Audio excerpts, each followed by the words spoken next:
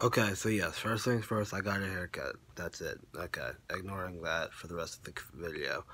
Um, okay, real quick. See some shit that pissed me off. So, we're gonna rant about it. For those who don't know, which is probably most of you, I fucking hate Battle Royale games.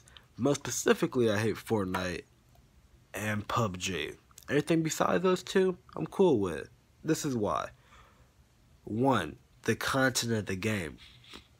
Daisy, H1Z1, and the other game's name I don't remember. Those are all considered Battle Royale games. Even though Daisy, for an example, the standalone version, yes, there are zombies in it. It's crafting. There are materials. You can build bases. But the premise of the game is the same. Drop fucking, I think, 80 players into a map. See who the fuck survive. If you die, you're dead. That's basically permadeath. You have to restart from the beginning. The same thing with most Battle Royale games.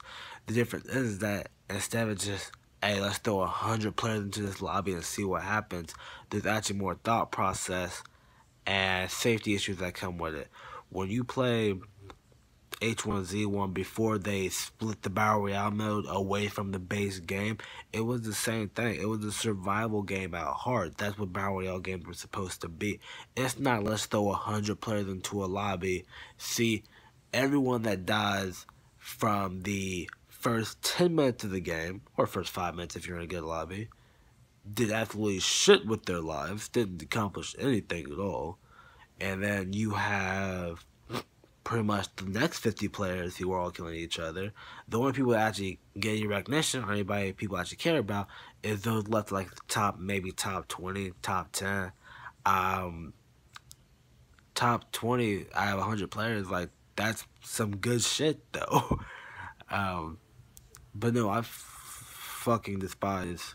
If Fortnite hadn't split its game into two separate modes, and it still would have been labeled as Battle Royale game, I would have been okay with that. Battle Royale is not the premise of you have to have 100 players versus each other without any other obstacles in the world, because all the premises is that you have players that are against each other in a world that's basically permadeath. That's what it is. It doesn't matter the player count itself, because I'm pretty sure Battlefield and fucking Battlefield 4's Firestorm is not going to be permadeath. I haven't played Blackout yet, nor I really don't care to.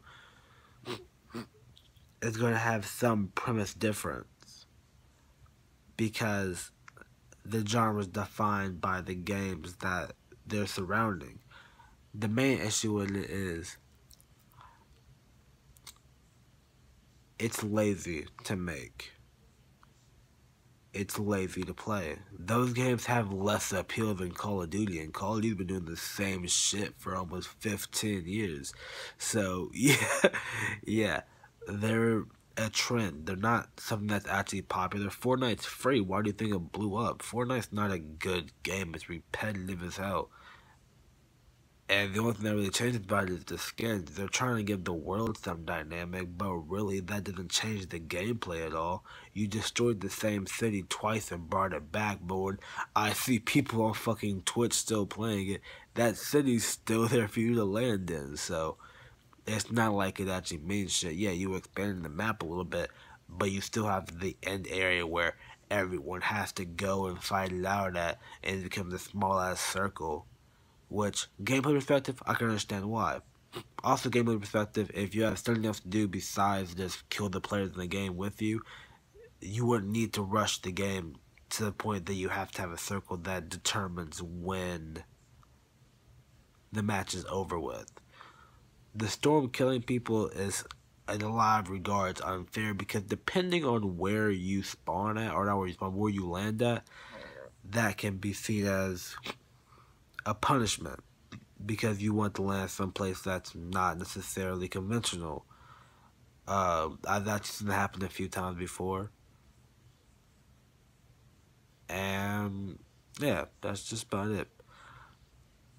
My main issue with them from a gameplay perspective is the repetitive. Yes, Call of Duty is repetitive. Call of Duty is repetitive as hell.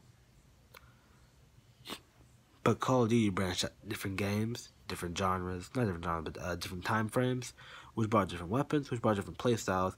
I mostly played them for their campaigns, so I didn't really give a shit to me. Campaign and zombies is what I mostly play Call of Duty for. I did play for multiplayer, that's why I fucking used to quick scope the fuck out of people. Modern Warfare 3, Modern Warfare 2, that was my shit.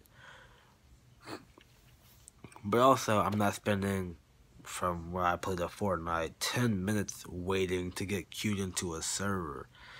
And granted, I'm pretty sure Fortnite's a lot faster than that now. A lot of free games, they have their rough issues in the beginning, but yeah. Fortnite and PUBG have the sex appeal of mayonnaise. And the enjoyment of shit, I hear things that's that boring though. I could say I have the enjoyment of watching clothed porn, but I'd say at least you get something out of that. You don't get anything out of Battle Royale games.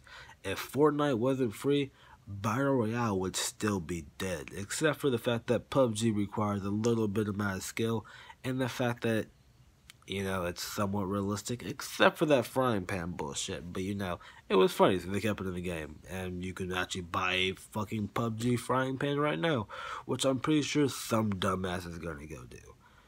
But I don't want to draw this video out too long. This is just a single standalone rant by itself. I could talk about a plethora of different topics right now, but I don't give a shit to do so. Because one, it's late as hell. Two, I'm about to start playing a game with some people. And three, because I can. So, sorry, real quick thing though. About the audio quality in the last video, that is due to the fact of my actual gaming headset's currently broken. The one I used to record my videos with, that's currently broken, so I'm using earbuds to basically make up for that. But yeah, so deuces. Hope you have a good day. I wish you all a good night, and farewell on your adventures.